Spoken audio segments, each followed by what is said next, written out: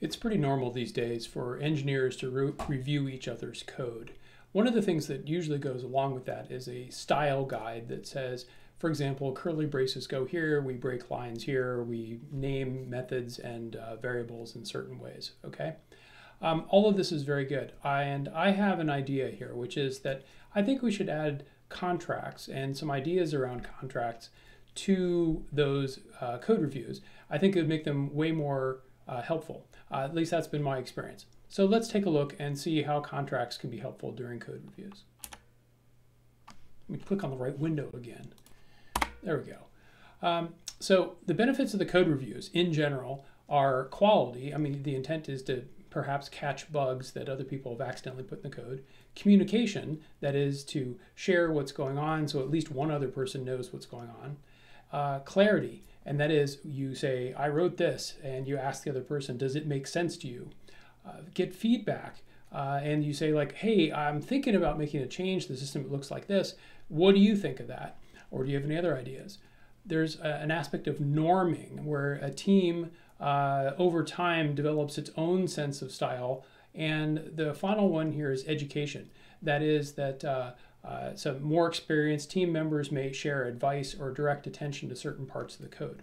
So all of these are pretty good. I think what many people think is the main driver for code reviews is quality, that very first one about catching the bugs. You know, it turns out that it's hard to catch some bugs, right? And the person who's been writing the code all day is in a much better position to catch those bugs than the person who's spending 10 minutes reviewing the code.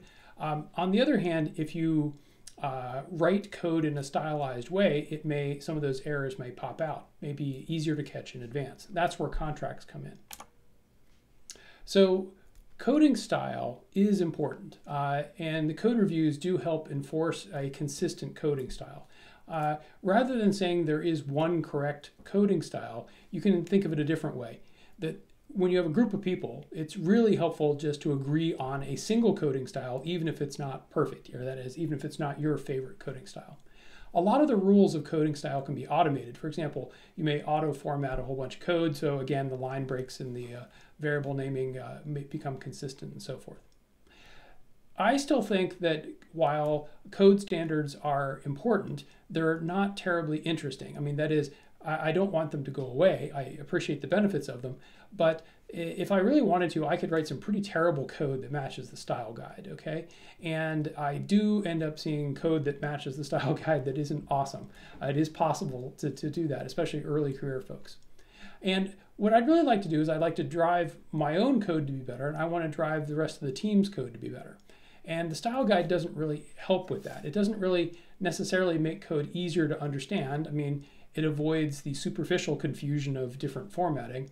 I want code that has a simple design, and you know, things like variable naming and where the curly brackets go doesn't really affect the design. And I want code that works really well. And again, the style guide stuff just categorically doesn't address that very much. So here's what I suggest. I think that if you take the idea of contract-based programming and combine it with code reviews, that you end up in a really good place. What you have to do this is the entire team has to agree that they're going to do it. That is, they're going to use contracts in their code.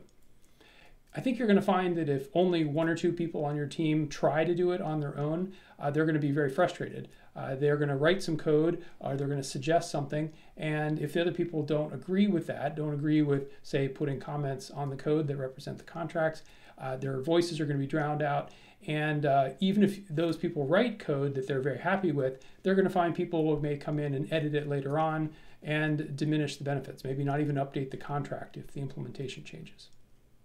So what we really want to be able to do here is we want the reviewers in code review to be able to help the person who wrote the code find a better way to hit their goal. So we have to agree what that goal is. So when the team agrees that they're going to shoot for the goal of having clear contracts on everything, it reduces some of the subjectivity of, hey, I thought of a different way to build it that I like better, and it moves it more towards, you know, have you done these things that are good for contractual purposes?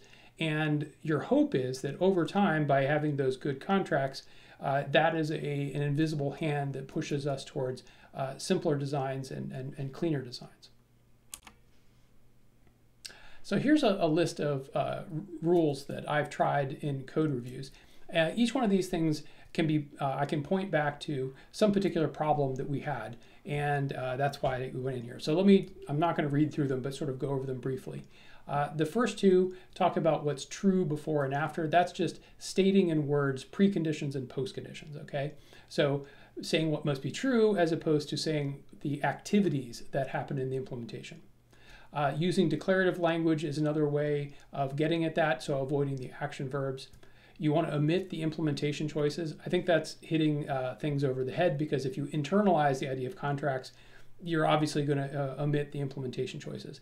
One way people sometimes slip up, though, is they say, this code, like the contract for it, it does this, and then this, and then this. And so putting that language in about sequence helps you avoid the and then problem. So we've chatted in another lecture here about total functions, and that's what this next one is dealing with. It says if you're not going to be total, if you say, like, I only operate on a subset of the strings, right?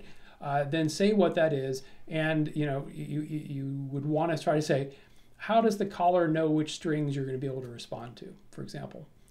Obviously, you want to handle things like nulls, and you want to talk about what exceptions you might throw, or other kinds of failures you're going to have. Side effects are another good one to chat about. An overall goal of having contracts is that you want to make sure that the caller can avoid reading the implementation. So number 9 just states that straight up. And it says, in any way, like if your contract is too sketchy or too vague or anything else, and you find as the reviewer that you're tempted to read the implementation in order to figure out the contract, you can point at that. The number 10 is just really saying, again, if you internalize what invariants are all about, it's factoring all those invariants out of the pre and post conditions that would otherwise appear. In general, you want simpler contracts over more complicated ones. This is where the invisible hand of contract starts to push quality, because you get simple contracts, code becomes easier to understand, easier to use, fewer bugs, so forth, easier to test.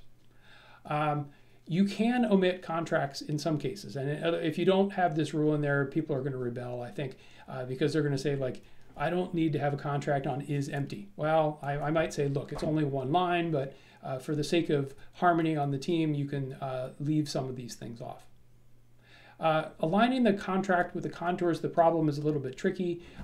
You're going to find that when you do line up the contract with the contours of the problem, the contracts become simpler. And so this is a way of sort of, again, invisible hand pushing it towards that. The last one is a personal style preference that I like. I find that when you think about each method as being either a predicate, a query, or a command, that is it something that's going to return true or false? Is it something that is going to return, that does not mutate the data? Those are the predicates, and then the queries.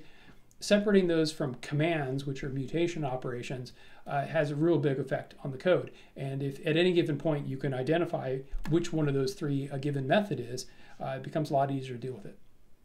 So the purpose of all these rules is to streamline a code review. You want everyone to agree these are clear rules in advance, so that when disagreements invariably happen, you can look at these rules, they're easy to interpret, and you can just go straight for it.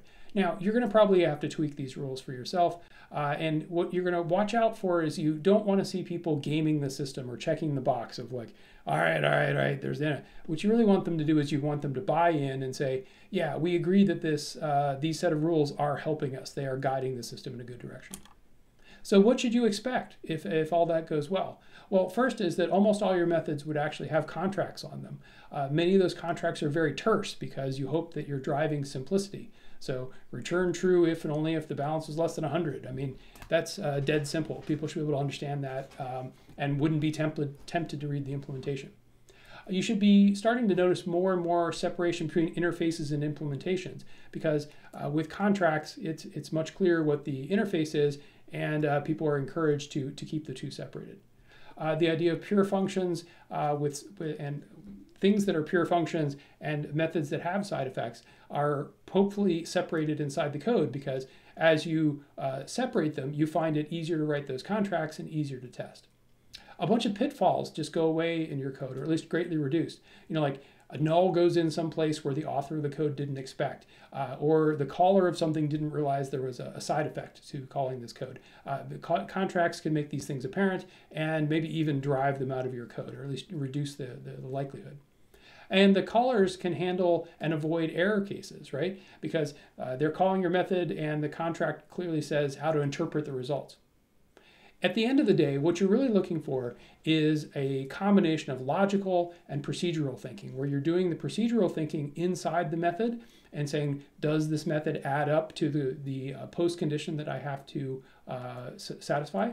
And you use logical thinking to add everything together, right? Different methods as you jam them together. So in industry, there's a need to balance ideals of like, we can do better, and pragmatism of like, that's really expensive and that might not work. So things like proving code correct has mostly been much too expensive for industry. There are some counterexamples, proofs inside of chip design and in terms of static analysis through code for little properties like, does null ever flow into this variable before I dereference it? Those things have been a big win. Those things definitely are pragmatic. But bigger proofs have been slow to adopt, okay? A lot of times people conflate the idea of I'm a big fan of contracts with I must like proofs, and that's not the case. Or at least I don't encourage people to use them. On the flip side, cowboy hacking leads to a big mess, and I think this is generally well recognized that you do need to search for ways of making your code high quality, but how exactly do we do that? I think that contracts are a great reasonable compromise between the two. It's asking people to engage the kinds of thinking that would go into proving the code correct or to driving simplicity in the code. But at the end of the day, you have an escape hatch. I mean, at the end of the day, you can just state in the contract the way the code works. You're not forced to do anything. You just have to write down the way it works. And once you write down the way it works, people will understand and can use it. So in summary, code reviews have become the norm inside of a lot of big tech companies. They generally have coding standards. They have something called a style guide, which says exactly how you write the code. And I think that contracts would just make a great addition to this. I've had great experiences using these things. It's a single idea the whole team can get behind, and it acts as this invisible hand that will actually drive code quality in a way that simple style guides will not. And what's more, it's pragmatic. I think that if you adopt this, you're not going to find that it's heavyweight and difficult to use. In fact, after doing it a little bit, you're going to find it pretty darn easy.